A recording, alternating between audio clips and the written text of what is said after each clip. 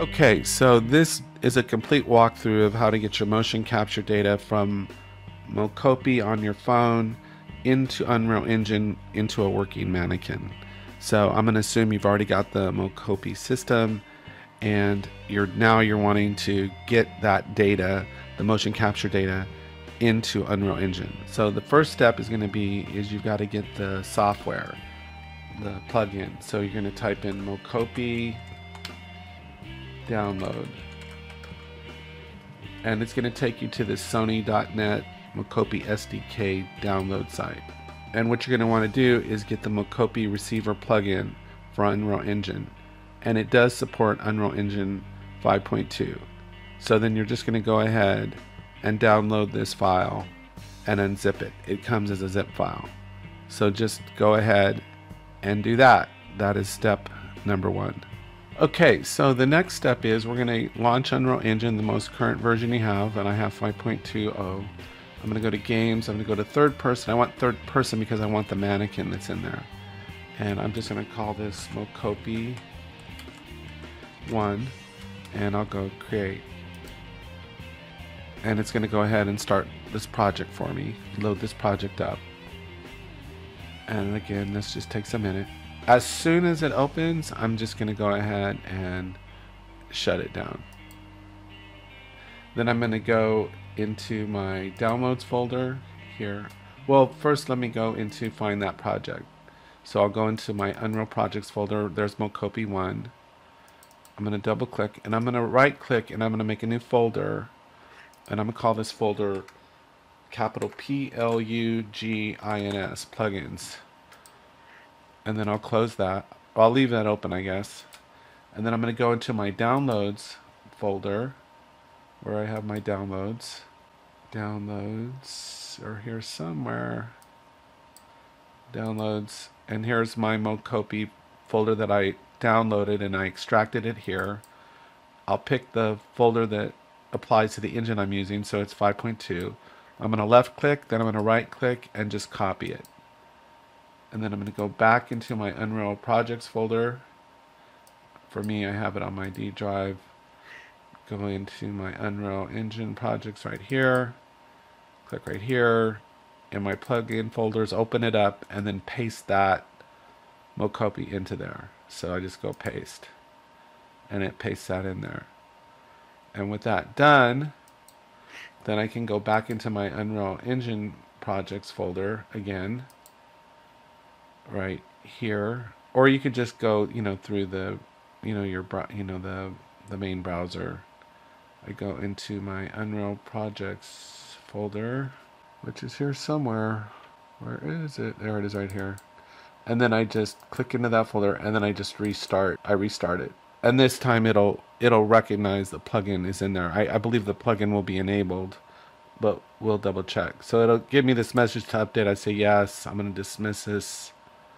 And now I'm just going to double check and make sure that that Mocopi plugin is in there. So now I'll search for it, Mocopi plugin, and it's already enabled, and so we're good to go. So now we've got the Mocopi Live Link plugin installed. So what this really means is that the motion capture data that we get from Mocopi actually comes in live. We don't bring in the pre-recorded files, the BVH files. I haven't been able to get those in successfully. The only way I get the Mocopi data in, motion capture in, is live. So we have to record a live link, make a live link, and that's kind of what this tutorial is about, is recording that data, and then what do we do with that data? Kind of where we go from there. So anyway, that's what this is. So the next step is going to be to link our Mocopi app to the Unreal Engine program. So this part is kind of cool. It's actually, you can watch it hooking up the sensors,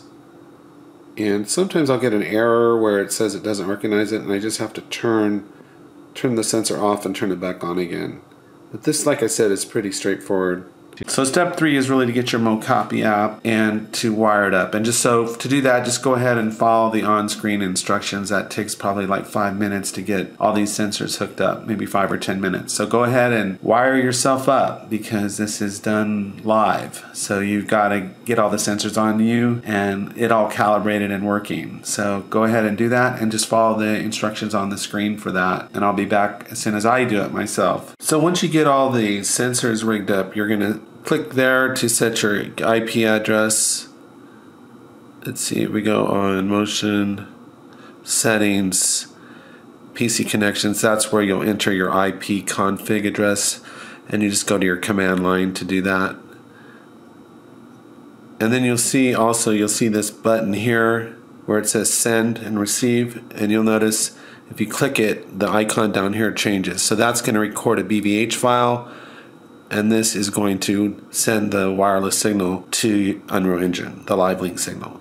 So once you've got all this set up, then you're ready to go to the next phase on Unreal in front of the desktop, and that's where we'll go next. Once you're all hooked up and ready to go, this button will record to a motion capture file, which you don't want, and this will do the live footage. This is the button that you click again. Once you see that, it looks like a Wi-Fi signal. You click that again, and that's what actually starts the transfer right there. And it'll say starting transfer there. So that's the starting transfer button. And then to stop the transfer, you just click it again.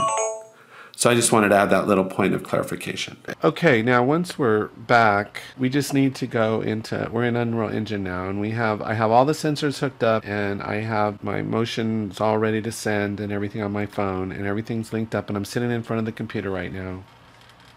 And what I'll do is I need to go into Windows, Virtual Production Live Link. And then for the source, the Mocopi Live Link should show up, and you go create source. And you'll click on it, and then if you go on your app and click the button, it should say start transfer, and then it show up here with a green button. So it only showed up there because I pressed the button on my app, and now it's transferring the data. So everything looks good, and you can see there's offset coming in here and everything right there. So now if I just go into the Mocopi plugin here, Live Link content, you'll see the Mocopi actor, and I'll drag it onto the scene, and if I hit play, you'll see me. That is sort of supposed to be a representation of me, but I'm standing up from the computer right now. There might be some interference here because I have a lot of stuff around my desk, so it's kind of wonky right here. And I'm not quite sure why. But I'll stand in a T-pose, but I see my one arm isn't showing. Like I'm not getting a clean pose here. So I'm just turning around. I don't have much room to move. Let me just take my headphones off and move away from the computer here.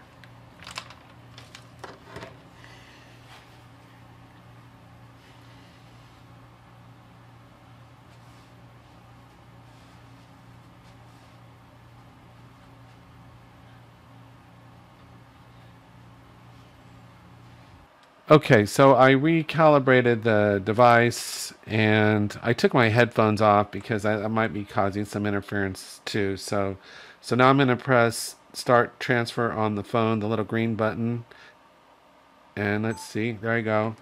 And see, I'm sitting at my keyboard right now, and let's see if it's any better. That looks a little bit better. Yeah, so I'm at my keyboard right now. I have my arms extended. Yeah, so I did a recalibration, and it's still not 100%, but I have to try to maybe recalibrate it, and it could be I have too much stuff. But I'll stand up in a minute here. I'm sitting in my chair. There we go. Yeah, so it's a little wonky, but here's what we're going to do. So at this stage, I'm all linked up. The animation isn't that great, but I see that the link is going through. So what I'm going to do now is on the plugin, I'm going to go into the Unreal Mannequin here, and I'm going to drag my mannequin in. And my mannequin should be following along with whatever this other mannequin is doing. So is this ready for prime time? I don't know. I can put them close together here. So when I move one, the other one moves. See? So now we're kind of getting there. So now what I'm going to do is I'm just going to stand up, and you won't necessarily hear me. I'm just going to stand away from the computer and do some T poses and things like that.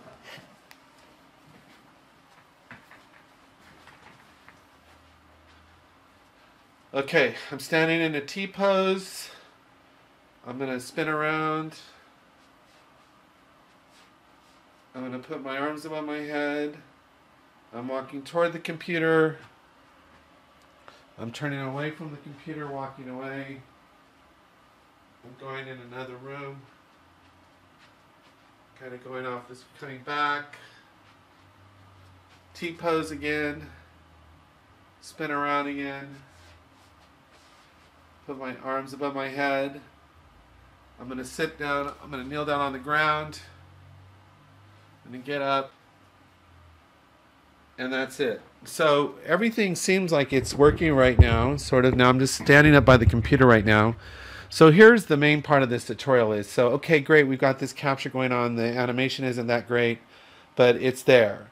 So how do I record this? So what I'm going to do is I'm going to go to Windows, Cinematics, Sequencer. I'm in Sequencer. I can actually just come over here and go into the main content folder now. And I'm just going to go to Cinematics and go Level Sequence. And we'll just call it that. I'm going to double click on it.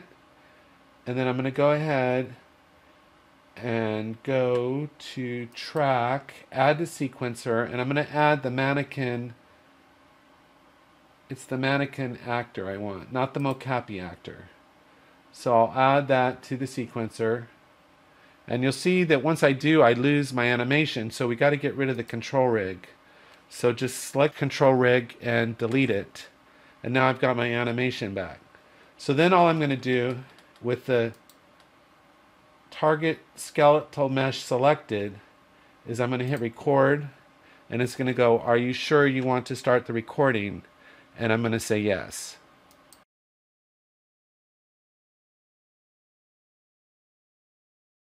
Okay, so I just recalibrated it, and this time I was facing the computer when I did, and I put the phone on my computer desk, so I was facing the computer and the phone at this time, and it looks okay. I'm looking forward. It looks a lot better now.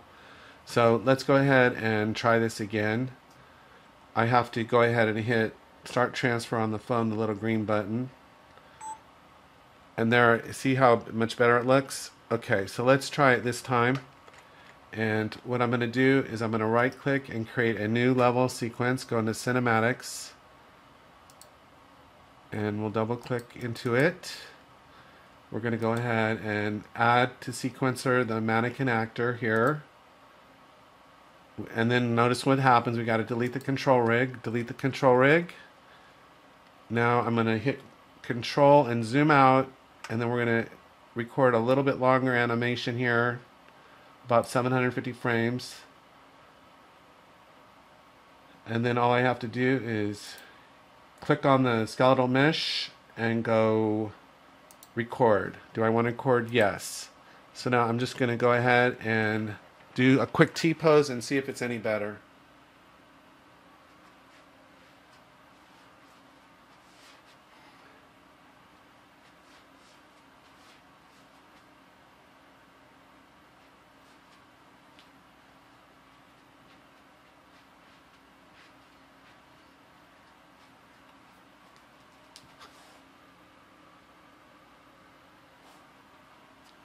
And it stops automatically. It stopped recording automatically. So we're good there. And then what I'm going to do is just collapse this down a little bit. And with the target mesh selected, I'm going to right click. I like it collapsed. I'm going to right click and go Bake Animation Sequence. I'll put this on the content level folder. We'll call this animation sequence number 2, and we'll go OK. Export animation. It happens really quick. Come back into the content browser. If I go to all, So here at the content level, there's our second one we did, and maybe this will be a little bit better. I'll drag this onto the scene, and I hit play, and let's see if this one's any better. It's this one. So this one is better.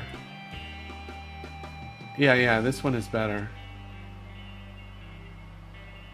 Oh yeah, it's much better. So now you can see the animation isn't perfect, but it's done a lot of the grunt work for me. And now I can go into the animation sequence editor with this baked out and try adjusting it and making it a little bit better. So I'll hit escape there, and if I double click into the sequence here, you'll see there it is in the sequence editor. And so I can adjust that shoulder, I can maybe smooth up some of those turns, but it's the beginning. It's just the beginning, and this is all new technology. So you're talking about $450 for a very kind of basic motion capture system, but who knows where this could go and how it could be improved. So anyway, I hope you found this helpful. Take care, and I will talk to you later.